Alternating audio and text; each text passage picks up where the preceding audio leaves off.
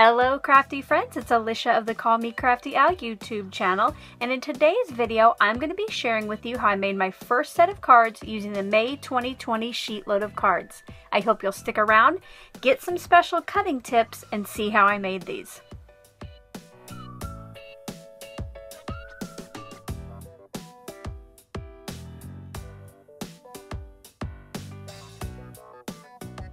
I want to say a great big welcome back to my subscribers and regular viewers, and if this is your first time to my channel and you would like to download the free printable, make sure to click that subscribe button below, and while you're at it, maybe even tap on that bell for notifications. So yesterday was the big debut of the May 2020 SheetLoad of Cards. In that video I shared a look at each of the cards I created this month, and I let you know how you can download the free printable for yourself as long as you're a subscriber to my channel. If you're interested in downloading this, once you watch my video today, make sure to check out the debut video. I have it linked in the description box below, and I'll pop it up as a card at the end of this video. One thing that you'll really want to watch for today is how I cut these pattern pieces for the front of my card, because we're actually going to cut the whole thing and then stack two patterns together and cut them down to the final size. But before I get started on that process, let me share with you some of the products that I'll be using today.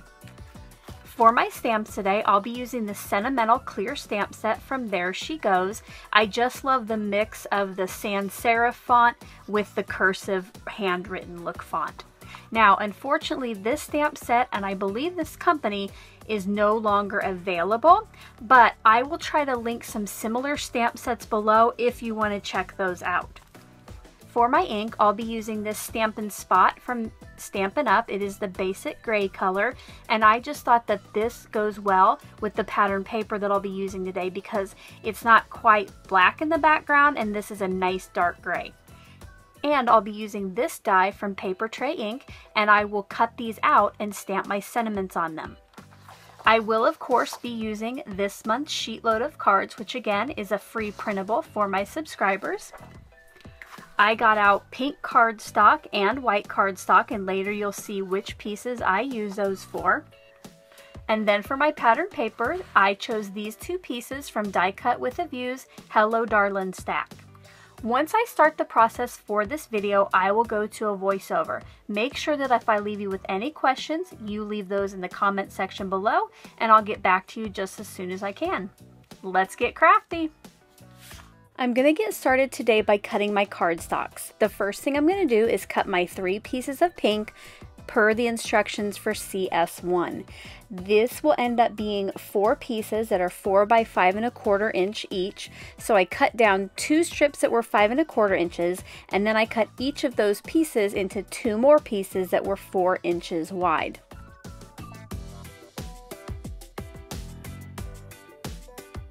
Next, I got out my piece of white cardstock that I'll be using for the CS2. Now, because I'm going to be die cutting these, I actually just needed this piece of cardstock smaller so I could run it through my die cutter. So I cut 2 strips that were 5 inches wide, and I just left the other dimension at 8½.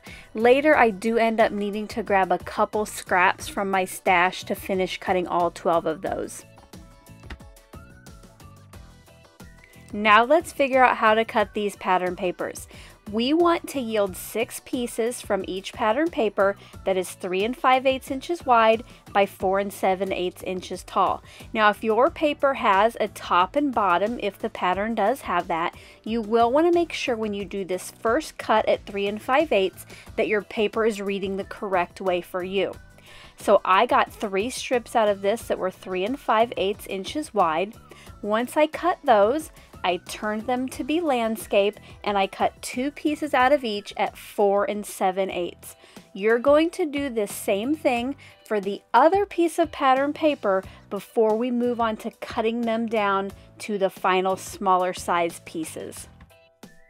And just a reminder that you don't really have to pay attention to the instructions I'm giving on screen, especially those dimensions, because everything is given on the free printable. Don't forget, you can go to yesterday's video to find out how to download that. Now that both of those are cut, we're going to cut them down to the smaller final size. You will want to grab one piece of each of the pattern papers and stack them together. Now, if you pay attention to the cutting guide, the top square is 2 inches, and I think that that's a lot easier to cut than trying to pay attention to the other dimensions. So I slide my paper in to the 2-inch mark and slice it, and then I turn those to be horizontal, move them to that same 2-inch mark, and then cut. And you'll want to do these for each of the 2 strips that you just cut, and make sure that you're leaving those pattern papers nice and stacked on top of each other so they're all uniform. Once you've cut those, then you want to mix and match those pieces. You'll have one of each pattern on the top and bottom, and the diagonal patterns are the ones that match. Now you'll want to stack these up together, so this is actually 2 cards that we just cut. And you'll just want to make sure that you keep each of these 12 piles separate from each other. That way when we go to put the cards later together, the pieces won't be mixed up. For the last set, I cut the right 2 inches off first, but you can also turn these pieces horizontal and cut off that top 2 inches first, and then just rotate those and then cut the 2 inches off the right side. You can do whichever feels easier to you. I will say that for the rest of these pieces, I did do it this second way.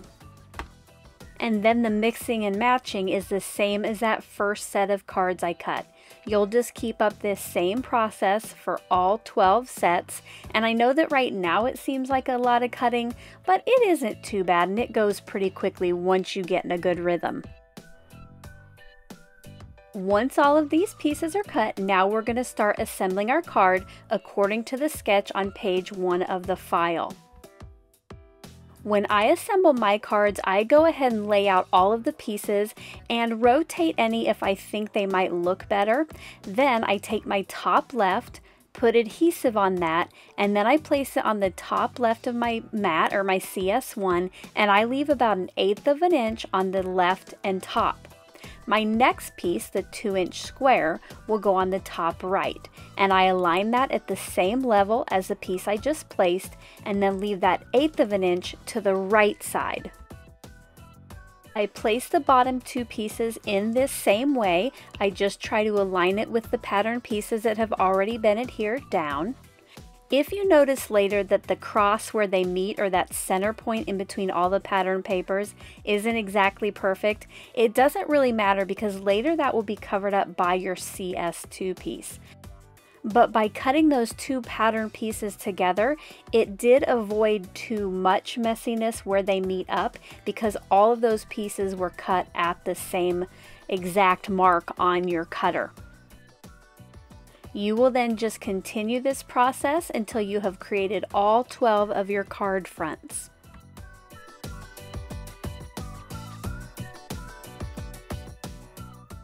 Now, you might have noticed that I did not cut and fold my card bases in front of you. That's because I already have a stash here that is pre-cut and pre-scored. But if you're starting with full sheets of paper, you'll just cut it in half to 4 1/4 inches wide by 11 inches tall, and then you can fold those in half for your card bases. And speaking of card bases, it's now time to get our pattern paper piece adhered to those. I am just going to adhere these flat down onto the card front because I will be adding some dimension later when I put my CS2 on with foam squares.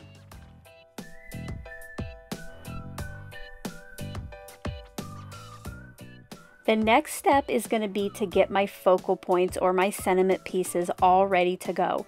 Like I mentioned before, I will be using this die for my CS2, but you could use paper punches, or if you don't have dies or paper punches, you can always just cut squares and rectangles with your paper trimmer. Make this fit whatever sentiments or image you want to use. Once I die cut the first one of these, I thought I would get out my little Spellbinders tool and try to poke the doily out of this die, but unfortunately the only holes are behind what's supposed to come out of the doily, so I kind of had to pry that out of there with the picky part, If you have a die like this that doesn't have a hole so you can poke out what you want, let me know below what you do. While you watch me cut and try to pry some more of those doilies out of this die, I want to let you know what today's secret word is. Now, if you're not sure what these secret words are for, I am currently celebrating my 10,000th subscriber with kind of a little secret word scavenger hunt. Make sure to check out the video with the announcement and all of the rules so you can find out how you can be entered to win one of 4 $25 gift cards. Today's secret word is doily. Oh no! Before I move on to show you what I'm going to do with these die cuts, I wanted to stop by with a little mishap. I was cleaning out my PTI die with my Spellbinder's tool-in-one, and one thread came out, but I just kept cleaning and they all just proceeded to fall out into my recycle bin.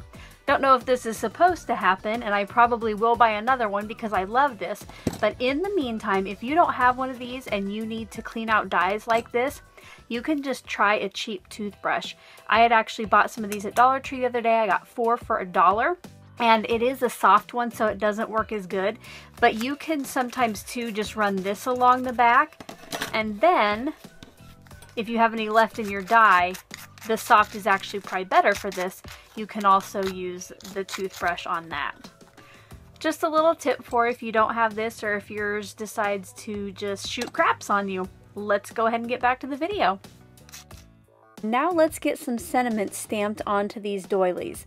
To make it go a little bit faster, I did get out my Misty stamp positioner, and because the doily is too small to get the stamp and the magnet onto it, I am just placing my doily in the lower right hand corner, trying to make sure that the 2 points are kind of straight up and down there. So I place that, ink up my stamp, and then stamp it onto my doily. And at first I'm like, oh, that's not very dark, but I remembered I purposely chose an ink that wasn't exactly black. So I ink up each of those and I stamp them until I have 12 sentiments. That went pretty quickly, and now it's time to get these put onto the cards. Like I mentioned before, I'll be using foam tape squares to adhere these to the card front. That way I have just a little added dimension, which also adds a little interest.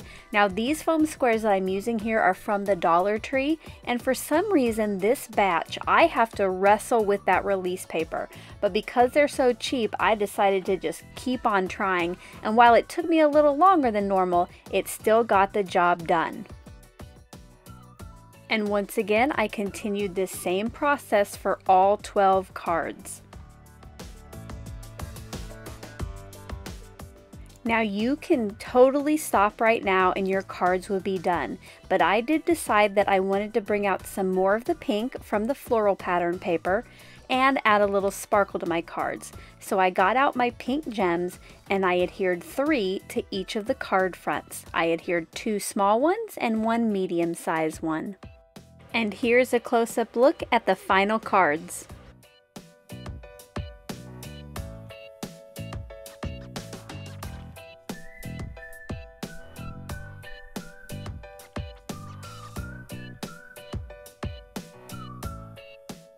I hope you enjoyed getting to see how I made today's set of cards. If you did, as always, I appreciate a thumbs up.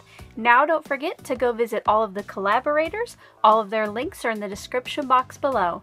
Until my next video, I hope you're having a crafty day. Bye-bye. Thank you so much for taking the time to watch all the way to the end of the video.